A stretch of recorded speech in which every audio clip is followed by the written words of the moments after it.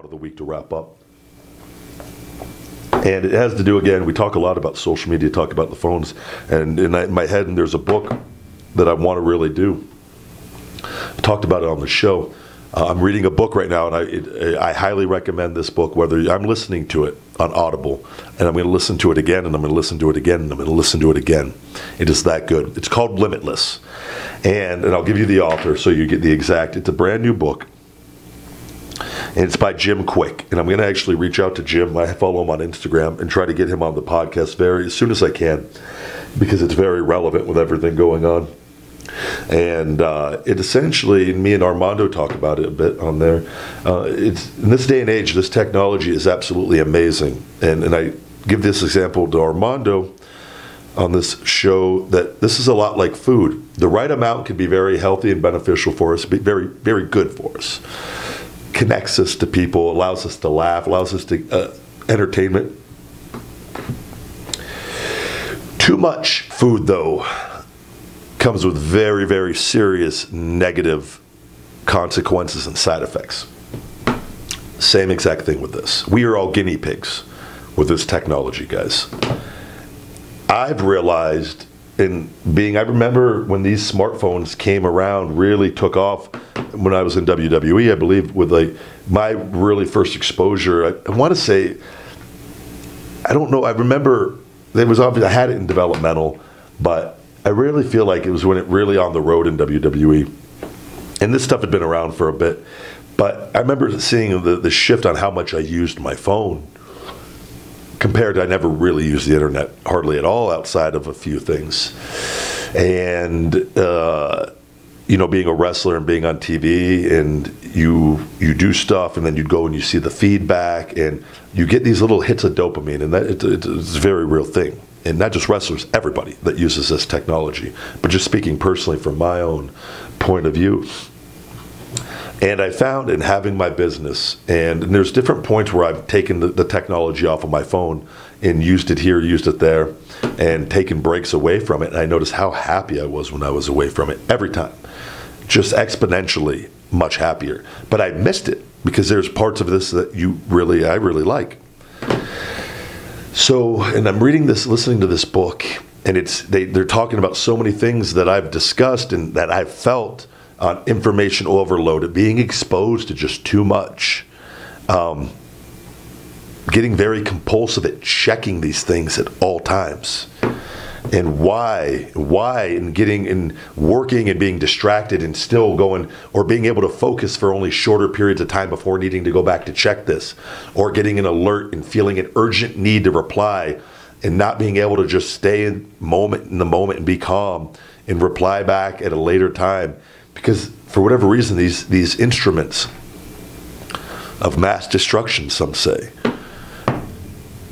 trigger these things in us, in the majority of people. And they have a lot of this, it is being reported, and they're hearing the same thing over and over again. And we're getting some feedback as we are the guinea pigs for all of this. And I just thought to myself, how can I use the technology to benefit myself and get what I need out of it, and not feel the need to check it every 10 minutes, every 20 minutes, every 30 minutes, every minute, whatever it is, not to be exposed to all the comments. I know what I'm putting out. I know my message. It's always pure intentions. It's always positive intentions.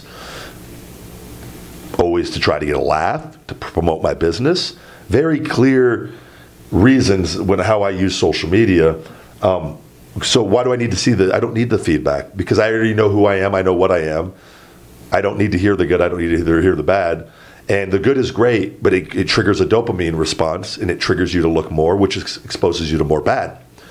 So I'm looking at this. I go, well, how can I control this situation? Because for me, I can only speak for me. And it was, well, I get up and I do my social media work in the morning. Why do I need it on my phone for the rest of the day if I just do everything I need to do in that period of time? Take it off the phone. And I've done it before, and I don't feel the need to put it back on, because I just don't do it. For whatever reason, that works for me. So I started doing that again, and just putting out my content on all the platforms early in the day. And even if I do want to post something later in the day, I'll literally post it and take it right off. And I'm not going back and not sitting there scrolling or anything of that nature. And that's helped me tremendously. And I've noticed how much more how much slower time is going for me. The days are going by much slower in a good way. Where you know, oftentimes we go, is time going faster? Time's not going faster. We're just becoming more distracted. We don't realize it, that we're eating up 15, 20 minutes here, 10 minutes there. And then we're doing what we need to do. But that gap time is getting filled in with these. And some people more than others. And it's causing a lot of other negative problems, negative consequences for people. It's causing depression. It's causing anger. It causes, we've talked about it, comparing our lives to billions of lives. You're never going to win. One can't compete with billions. One can't compete with any amount more than one. So for me, it's limiting the exposure. Get on, do my work, maybe look a little off. Done. That's my day on social media.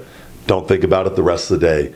Go on living my life, doing the things I need to do to be productive, to be happy, choosing to be happy, and choosing not to read the good or the bad.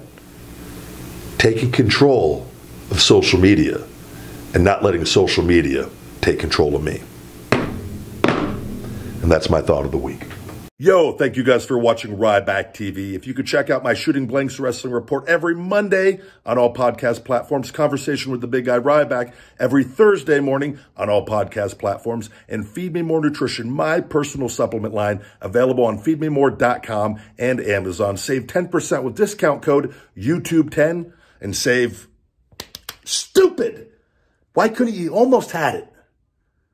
I almost had the whole video done in one take. New customers, you can save 20% with discount code NEWCUSTOMER on feedmemore.com. Get hungry, stay hungry, feed me more.